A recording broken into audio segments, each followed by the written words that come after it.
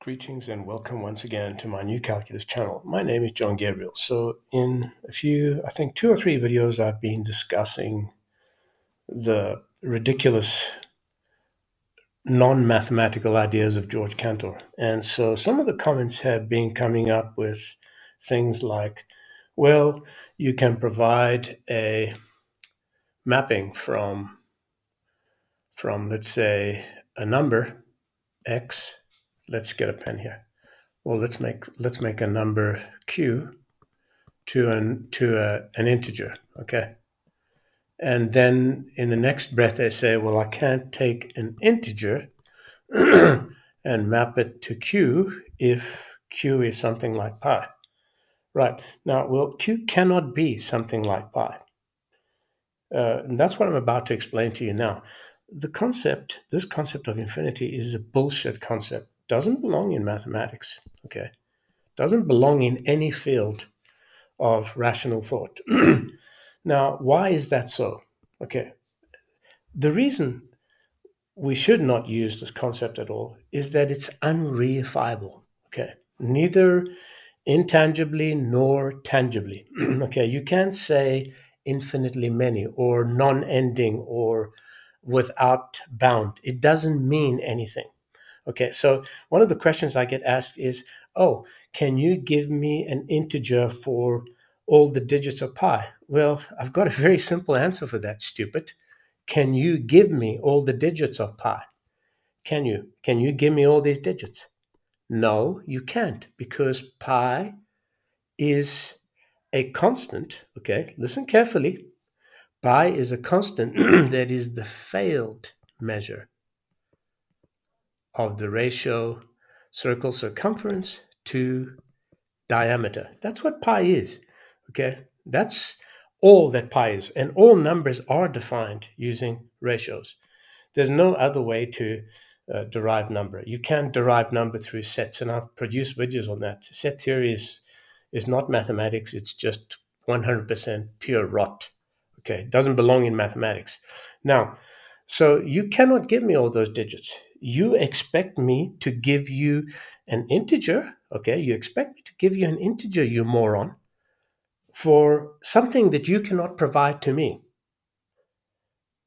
Do you see the double standard in that, you fucking idiots? Do you see that?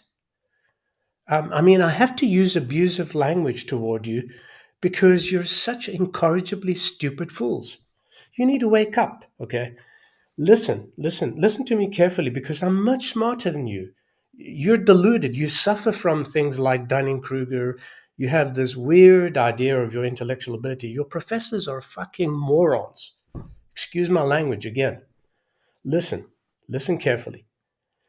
For any number you give me, for any measure of pi in any radix system, not only the decimal system, I will give you, using your bullshit phrase, infinitely many rational numbers with the same digits in the same places.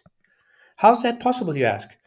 Well, look, stupid. Let's look at it from this point of view. Let's say you give me those, okay? Over here, I can put 0 to 9. Over here, I can put 0 to 9, and for every one of these here, 0 to 9, and so on. And I can expand, I can place a decimal tree in the next digit for any representation that you give me. You're not giving me pi. Pi is not equal to this, okay? Pi is not equal to 3. It's not equal to 3.1. It's not equal to this. It's not equal to 3.14159 ... This doesn't mean fuck, you morons. Do you understand that? All that means is that you cannot measure this ratio, you baboons. And you know, there are some Greeks on this comment. Είσαστε τόσο μαλακισμένα πλάσματα. Αν ξέρατε τι ηλίθιοι πως είσαστε, θα ήταν θαύμα. Listen to me. You Greeks who come on this channel, you should know better. Number was discovered by our ancestors, okay? Number is not something that humans make up. Number is a well-formed concept which most of the idiots who came after the ancient Greeks did not understand. Just like you don't understand that this has no place in mathematics. There is no such thing as an infinite anything, okay? Infinity is not a mathematical concept. Okay, so you ask, well, how do we determine limits? All right, let's do an example with limits with infinity. Okay, let me clear this out. Let's do an example. So you don't actually use infinity when you do those arguments, you baboons. Okay, so say for example, you're calculating the integral from minus infinity to infinity of, let's say, 1 over 1 plus x squared dx. You're not even calculating area here. Do you understand that? You're calculating limits. Okay. You cannot calculate the area under this curve. You can say analytically that it will never reach the actual value which you think is pi. You don't know what that value is. You just know that it approaches some constant pi. So you break this up and you say it's a limit from minus infinity to positive infinity, all right? So you subtract this limit. Let's just do that. That's positive infinity, okay? So as x approaches this and as x approaches this, and of course that turns out to be, I should have had it the other way around, this way around.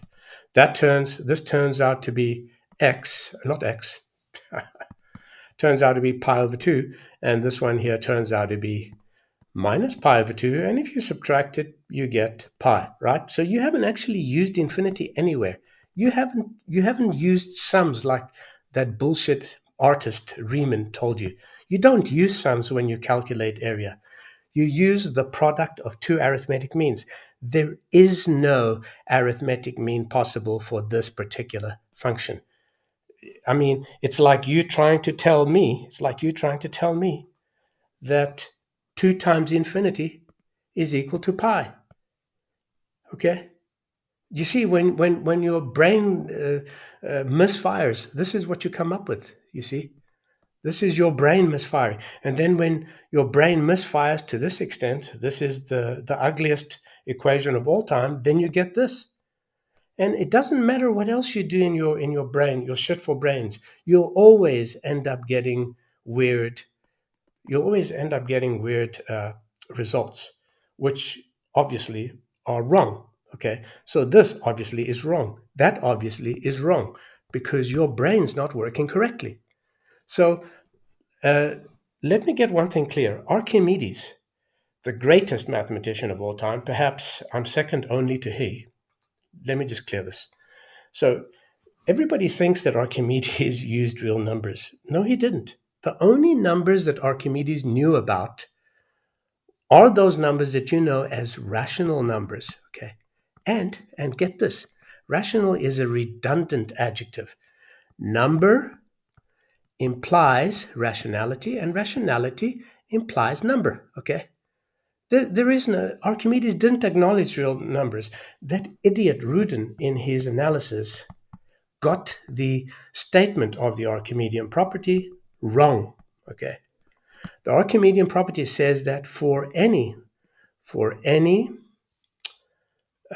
magnitude, not real number, for any magnitude, and a magnitude is not a number, for any magnitude x, and if you like set theory, you can say there exist m and n which are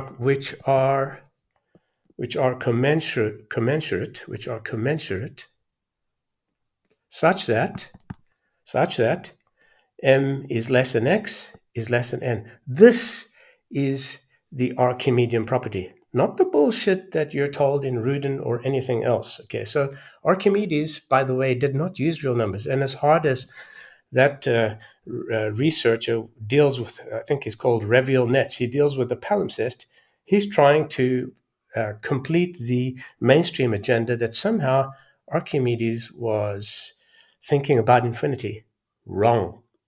The ancient Greeks rejected infinity in its entirety. Okay. Infinity is not a mathematical concept, which is the reason set theory, especially the garbage of George Cantor and his transfinites and all that bullshit, the Aleph numbers, That's not mathematics either. Mathematics is the science, the abstract science, mind you, of measure and number. If you're not a Res subscriber, become one, click like, tell your friends about this, follow me on academia.edu, and for only $4.99 a month, you can be part of my members-only channel where I share a lot more than I do here. Till next time, goodbye.